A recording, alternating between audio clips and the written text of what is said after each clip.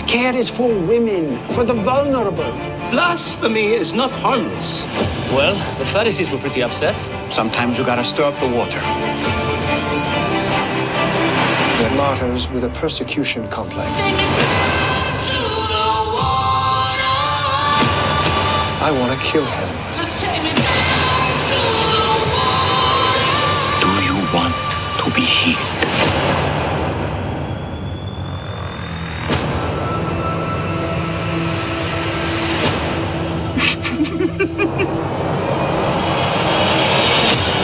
I have something that's open to all people. Get up and walk. If he was supposed to be healed, God would have done it himself. That's an interesting point. Your fame is spreading, the good kind. You have certainly livened things up around here. Word travels fast. All right, where's all the Jesus-loving people in the house? Welcome, welcome, welcome. If we haven't met each other before, my name is Scott, and I get to work for the senior pastor of this church, and his name is? Jesus. Yeah, we are a Jesus church. If anybody asks you, what kind of church are you going to? Tell them it's a Jesus church. We study Jesus. In fact, we're in a special series called The Chosen Volume 2, focusing our attention on stories about Jesus and the stories that are available by video. Some people are new to The Chosen, and we want to introduce you to these dramatic stories. There's a way to connect in the weekly and online on the events page. You can find how to connect with this series. Last week we talked about how Jesus changes our lives, and today we're going to talk about how Jesus heals us. Last week we talked about the sons of thunder. One of them was John. He went from a son of thunder and was changed into an apostle of love. And then he writes the story that we're going to look at today. In John chapter 5, Jesus goes to a pool called Bethsaida, and he meets a man that had been there for a long time, almost 4 decades. That's a long time. And interesting, you may or may not know this, but of all the miracles and healings that Jesus did, he only did 2. 3 if you count the resurrection, but only 2 miracle healings in the city of Jerusalem and in that area. This is one of them that we'll look at today, because Jesus is a healer. He heals. And this man that was sitting there had been there for a long time, and he was looking for healing. He'd gone to this place that was known for healing. In fact, the history of this pool was deep, long, and not very biblical. The Greeks used it as a healing area. The Romans came in and made it into a healing area, and they would have what they called their spirits. In fact, one book I read said they were spirits of serpents that stirred up the water. Just telling you, it was. And Jesus goes to this place, and he finds this man who's there with many people looking for healing. And it's very interesting to me that of all the people at the pool there, only one received healing. I want you to know that if you're in this room today, the healer is present in this room. And healing could be your portion. And let me make this statement. Y'all need healing. You may say, but I'm feeling good. I want to talk today about Jesus' healing of body, soul, and spirit. And there's one of those healings that you need in your life. This man came looking for healing, and I want you to look with me at a clip from The Chosen as Jesus enters into the city of Jerusalem. John chapter 5 says he was entering for one of the festivals. There were 3 festivals that all Jews were under an obligation to attend, to go to Jerusalem. Passover, Weeks, or the Festival of Weeks, and the Festival of Tabernacles. And there's debate which one this was. Some people think it was Passover, and some people think it was Tabernacle. But Jesus was going as a good Jewish boy, which he was. He went to the city to celebrate, but he went for a greater purpose. He had this man in mind when he entered the city.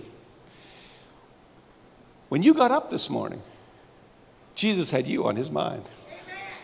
Jesus knew you'd be here, and he has something that he'd like to do in your life, just like this man. So there's a couple of things I'd like you to recognize from this clip. One is the discussion that the disciples have as they enter into Jerusalem about this healing place of Bethsaida that had some pagan roots to it.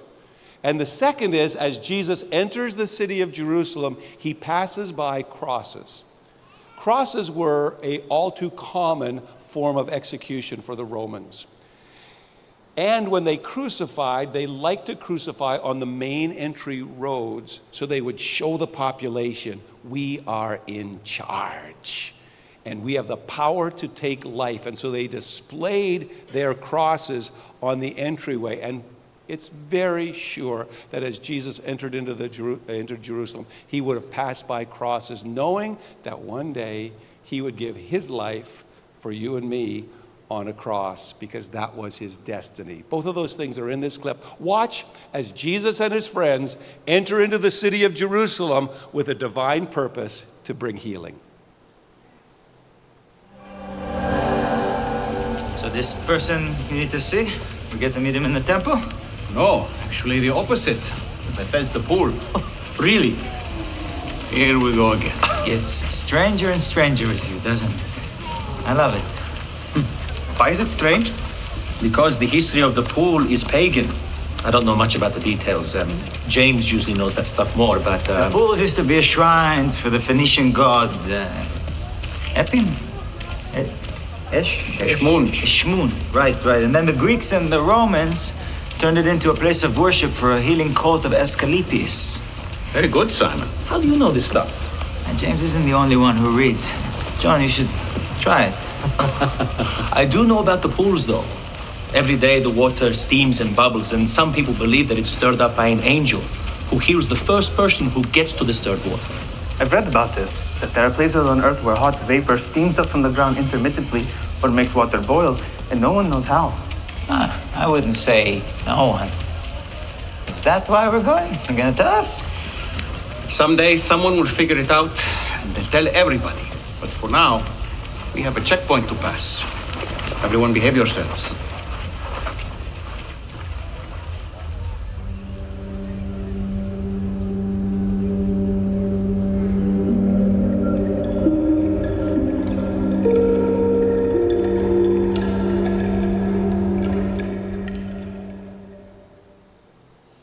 So Jesus enters into the city to meet with a man who is looking for healing.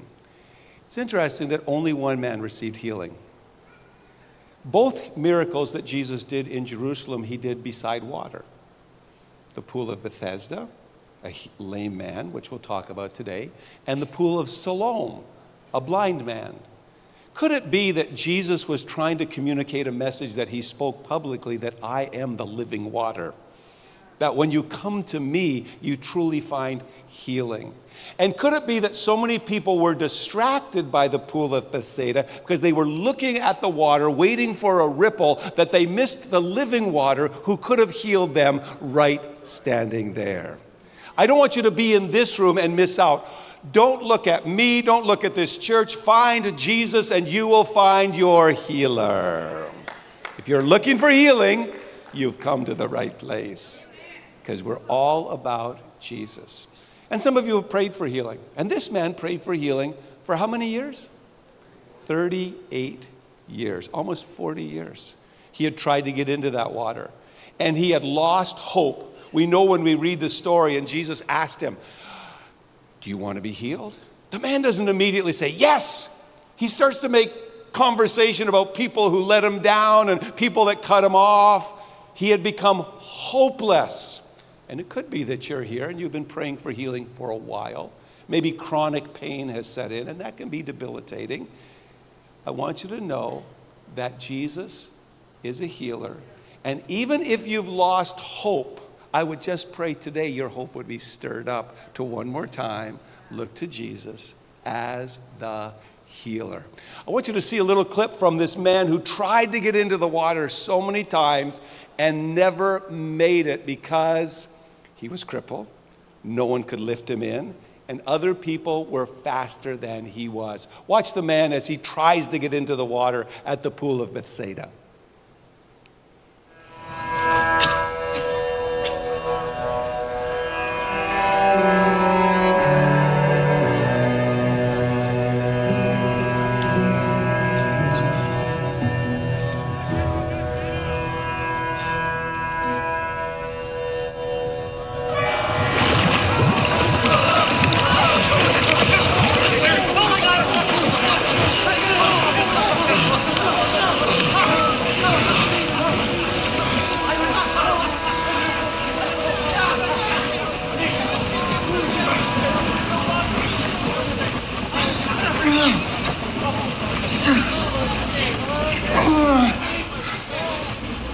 Are you okay, Jesse?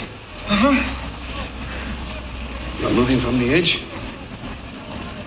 There's no point. It was a dumb idea. You're not going to try anymore. No, Jesse, if you don't have any hope, then why are you still here? Huh? You don't have any hope. He lost hope. And you could be here. Chronic pain, suffering. And we're talking about healing, and you're going, I prayed once. Someone laid hands on me. I prayed and nothing happened. And I feel like I've lost hope. Well, we just want to talk to you briefly about this fact from the scriptures, that Jesus is a healer. In the scriptures, he was a healer, and he's present in this room, and he is still a healer. And there are 3 places that he would like to heal your life. Physical is one of them. Your body is one of them. Even more importantly, your soul. And even more importantly than that, your spirit. So let's look at the healing ministry of Jesus. Let's talk about, in this story, of course, Jesus heals the body of this man, 38 years of not walking, and suddenly he stands up. There had to be a miracle of strength going into his legs. And then if you haven't used your legs for 38 years, that's a miracle in itself, because the muscles would have atrophied. Jesus, I think, had to create some muscles in there. And then to just remember how to stand up after 38 years must have been a miracle. Jesus is a healer physically, and the prophets said he would be. Isaiah, in Isaiah 53, as he's hundreds of years before Jesus, says that Jesus will bring healing to us by his work on the cross. Here's what Isaiah the prophet says about Jesus long before Jesus was even born, that he was pierced for our transgressions. Doesn't that sound like the cross? He was crushed for our iniquities. Upon him was the chastisement that brought us peace, and with his wounds we are healed. Now, does that include physical healing? Yes, it does. In Matthew chapter 8, where Jesus heals Peter's mother-in-law physically because they needed dinner. You know that story. Here's what happened. They came to the house and they said, hey, my mother-in-law is sick. She can't help us. And Jesus, bring her over. We'll heal her up. She had a fever, and Jesus healed her physically. And then many people heard about that healing, and they came, and how many of them were healed? All of them were healed. And the record, Matthew, knows that this physical healing in Matthew 8 is tied to the prophecy of Isaiah hundreds of years before, because he quotes Isaiah and says this is to fulfill that Jesus would take our illnesses and take our diseases away. So Jesus is a healer physically. And then Peter, who writes to us in 1 Peter, remember it was Peter's mother-in-law that was healed in Matthew chapter 8, he writes to us and he says, from the words of Isaiah, he bore our sins in his body on the tree. That's what Jesus did on the cross, that we might die to sin and live for righteousness. And then he quotes this, by his wounds you have been healed. It's actually past tense. Here's what happened. Isaiah is looking forward to the cross, and Peter is looking back to the cross, and from the cross flows healing power. And when we look at the life of Jesus, we see him healing many people. And this is a beautiful clip from this part of the Chosen. I want you to see as Jesus encounters this man and how he heals him. The story's in John chapter 5. Here it is from The Chosen, season 2.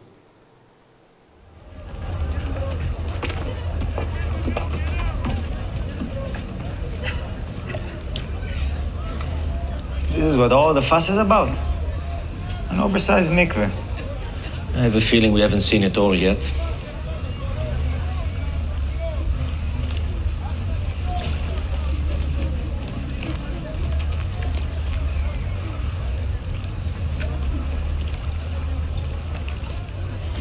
That's him. Oh. Him. The one who's been here the longest, but doesn't belong. The sad one, Why do I get the feeling this isn't just a meeting? Do we need to be on the lookout? No. Now stay with me and watch.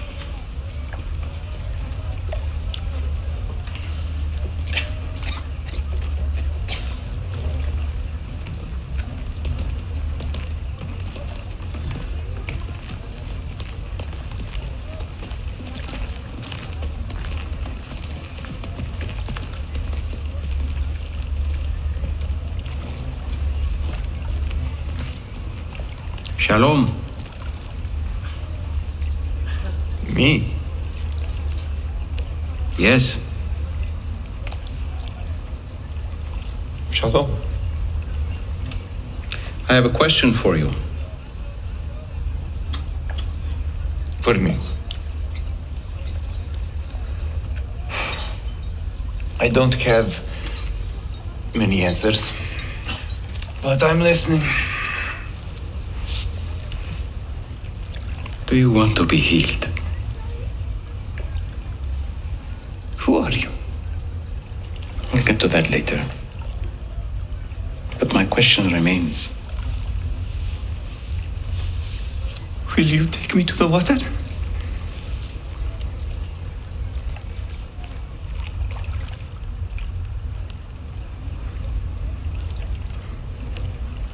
Look, I'm having a really bad day. You've been having a bad day for a long time.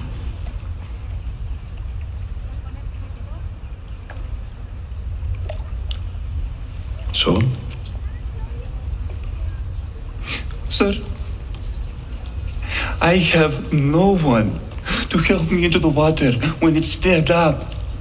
And when I do get close, the others step down in front of me. And so... Look at me. Look at me. That's not what I asked. I'm not asking you about who's helping you, or who's not helping, or who's getting in your way. I'm asking about you.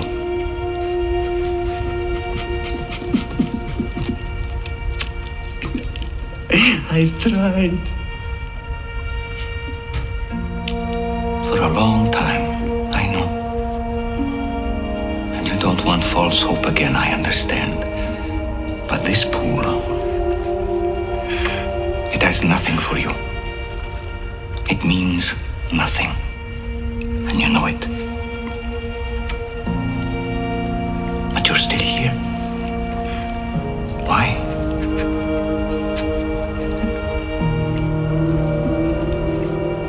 I don't know. You don't need this pool. You only need me.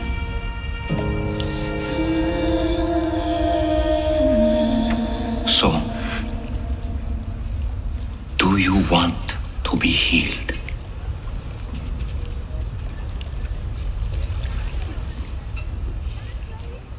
So let's go. Get up, pick up your mat, and walk.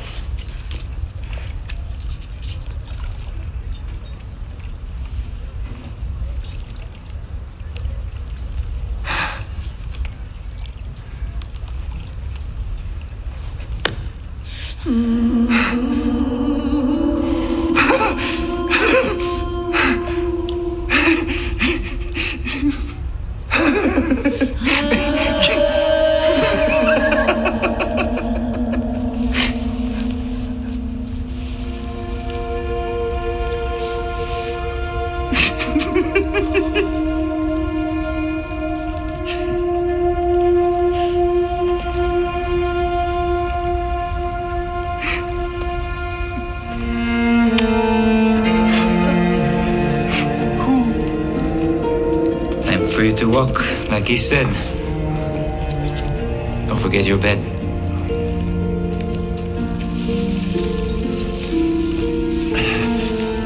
Why does this matter? Because you're not coming back here. That life is over. Everything changes now.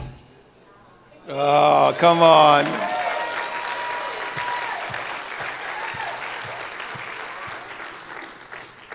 I like to read stories like that before I pray for someone to be healed.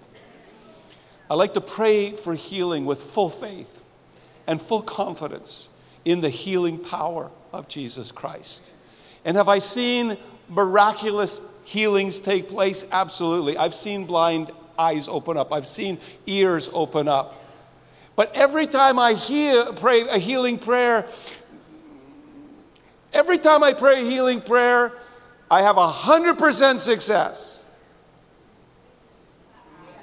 Well, sooner or later. Here's a mystery to healing that I want to just briefly address. And there's a verse that Paul says that gives me insight. It says, I want to know Christ. This is the end goal of healing, to know Christ. I love in this clip where he says, look at me. Look at me. Because I think the other people were distracted looking at the water, and they missed what Jesus was doing over here in the corner because they were distracted. If they had looked to Jesus, I believe there would have been greater healings. Because there's times Jesus, we just read it, healed them all. So I think, I'm not as sure exactly what happened, but look at me. And when I pray, I love to know Christ. I love the power of his resurrection. I love when the miracle takes place right away. It's dramatic, it's beautiful, and when I pray, I always pray for that to happen. But in my life, some healings come later. My mother went through a health issue. We prayed, God restored her through medicine and prayer. Thanks be to God, we had her for many years. She got the same kind of sickness. We prayed again, she went to heaven. She's doing good. I will tell you that in heaven, it's 100%. I will tell you, I just tell you, if you're, watch this, if you're in what Paul calls the fellowship of suffering, and this is a mystery. This is a mystery. I don't understand everything about healing. I just want to encourage you when you pray with full faith.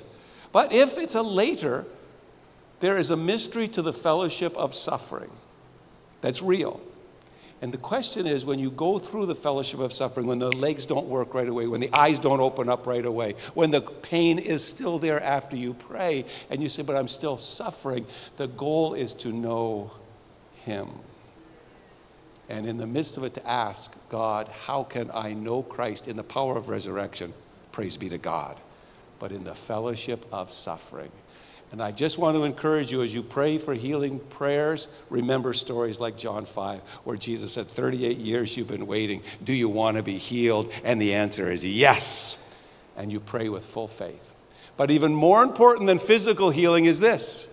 Jesus wants to heal your soul. This is a healing that almost everyone, well, I would say not almost. I'm going to just say everyone.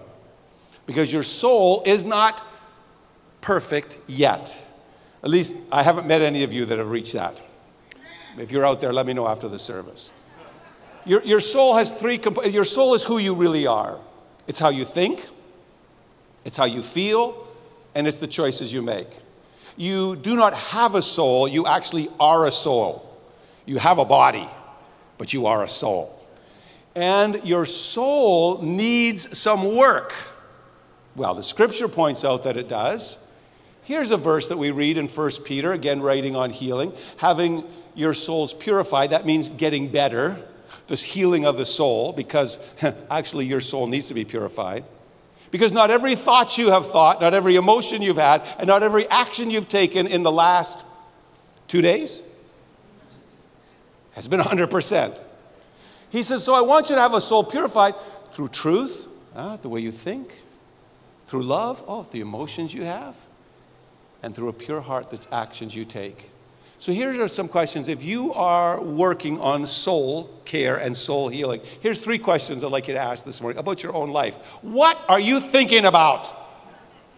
What has been taking your attention in the last 7 days? What has taken your attention? And are you allowing the Spirit of God and the Word of God to renew your mind? I would say to you, if you think better, you actually could feel better. Here's another question. What are you feeling? What are the primary emotions of your life? Let me give you the ones that God would like them to be. I'll give you 3 primary emotions that God would like you to enjoy. You ready? He would like you to have love, joy, and peace. Those are three primary emotions that God would like to predominate your soul. So if it's not joy, but it's something else, if it's not peace, but something else, God would like to heal your soul. He'd like to give you peace, not like the world gives peace. He'd like to settle your troubled soul. He'd like to take away your fears and your anxiety and heal your soul. So ask yourself, what have I been feeling lately? And the third thing, what are you doing? Because you are directed in your life, your soul is directed by what you think and what you feel. It's motivating your actions and where you're going. And God would like you to go better places, accomplish better things. And so he says in Philippians, God wants to work in you to do what? To affect your will and your action to fulfill his good purpose. So what have you been thinking about? What have you been feeling? And what in the world have you been doing? Does your soul need some help? Two people. Lord, I just want to pray for honesty now in people's souls, like this honesty. Well, here's a prayer. Here's a prayer you can pray. This is a great prayer. I pray that you may prosper. I pray that prayer for you. Not one amen in the house, but I still pray it anyway. Don't you want your pastor to pray that you prosper? I pray that this is John. He's praying for his friend, so I pray for you. I pray that you would prosper. And if you don't like me praying for you, please pray this prayer for me. In all things, so you would have good health, as your soul has good health. If your soul has good health, it will actually affect your physical health. Science knows that. Medicine knows that. That your thinking, your emotions, and the decision you make is affecting the way that you have health in your soul. So here's a good prayer. I pray that your soul would be whole and healthy and healed, and that you would prosper in everything. That's good healing. And there's every one of us that could do that. Let me talk about this one briefly, and then we'll pray. This is the greatest healing. This is your spirit. This is the most important part of your life. It's not physical, it's spiritual. Your spirit is the part of you that draws you towards God. It's the thing that God awakens when you receive Christ.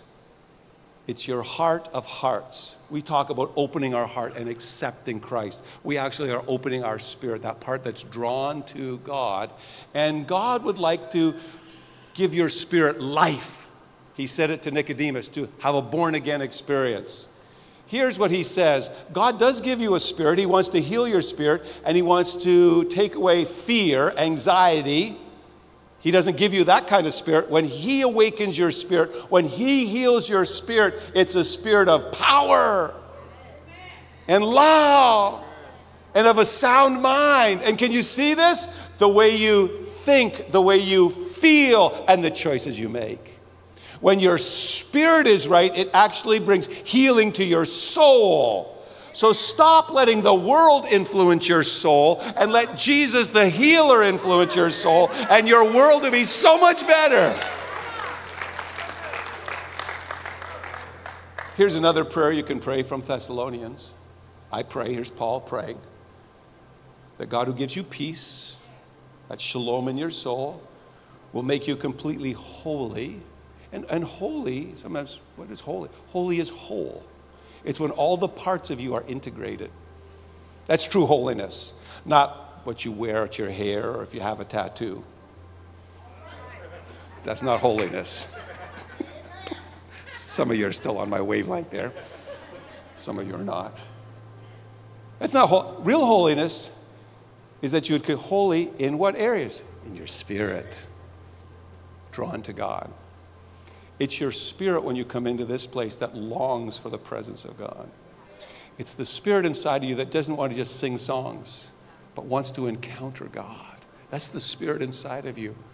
And when your spirit is alive, it longs for the presence of God.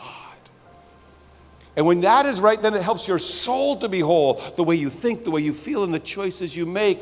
And then even your bodies can enjoy good health. Because Jesus heals us. You are a tri-dimensional being. body, soul, and spirit. And Jesus, the healer, oh, yes, he heals lame people who happen to be by the pool. That's important. But even more important, the soul. Because what does it profit a man or a woman if they have all the health in the world but lose their own soul? So the soul is more important than the physical being. And more important than the soul is your spirit, that connection with God. So in a moment we're going to pray. We're going to open our heart or our spirit, and we're going to invite Christ, to receive Christ. Some for the first time. Some for the first time in a long time. But to receive His Spirit as we turn towards God and receive grace. And then we want to pray for healing as well in this place. So 2 things we're going to pray for. Let's close our eyes for this moment of prayer. And let me invite you to open your heart. Know that Jesus is in the house. He's here right now. He's knocking at your heart's door. And what we're doing now is opening our heart, our spirit, to Jesus. And we do it out loud because the Bible says, believe in your heart, absolutely, quietly, but open your mouth and confess out loud. And so here's a prayer I'm going to ask everyone to pray it with me. All the people around you should be able to hear your voice as you lift your voice and say, Dear Heavenly Father, I come to you in Jesus' name because I really need you. I repent of my sins. I leave them behind. And I turn towards you, Lord, to receive your love, your grace, your mercy, your forgiveness.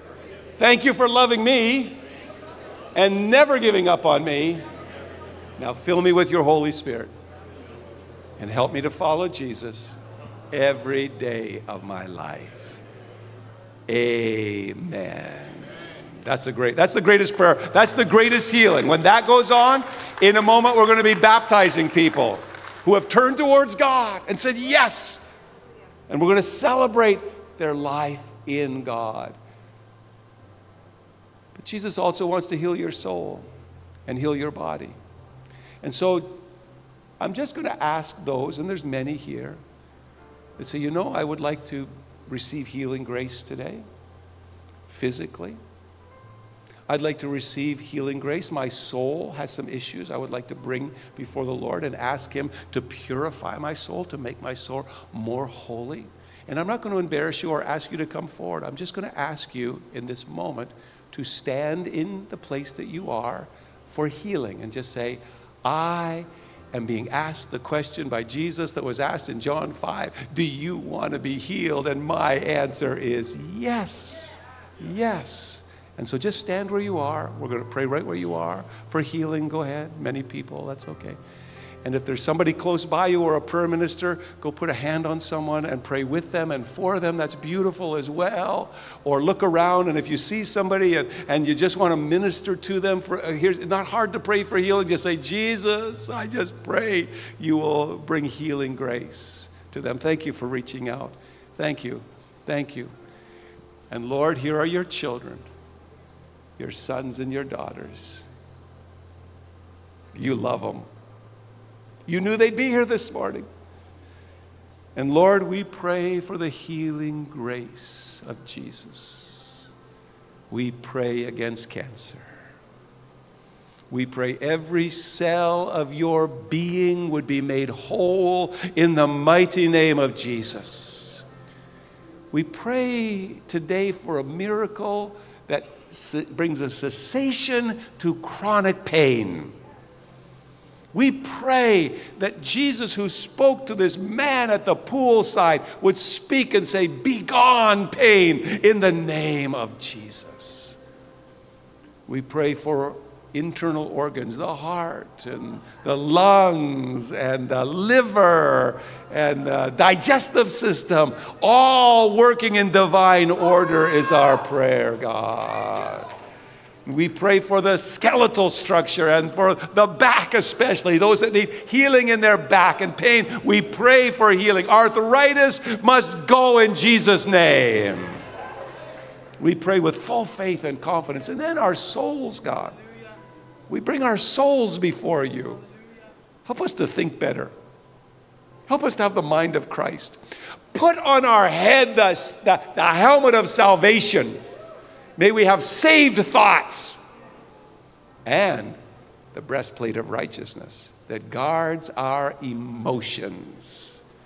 Help us, Lord, to take the actions and the steps and to walk in peace for the places we go and the things we do. Heal our soul as well. And thank you that you are healing spirits, and we celebrate with those who will be baptized in a moment. We pray the blessing of the Lord to be with you, and you are very blessed.